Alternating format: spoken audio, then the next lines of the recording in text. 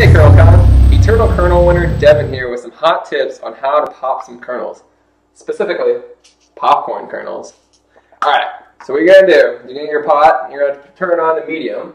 We're then going to grab some oil and some kernels. We're going to add them to the pot. That way everybody can get to know each other. There we go.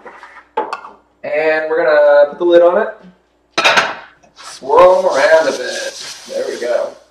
And we're going to let that sit. We're going to let it sit for about a good few minutes. A few moments later. And we're back. So, how did this turn out? Turned out wonderfully. Now we have a bag of popcorn.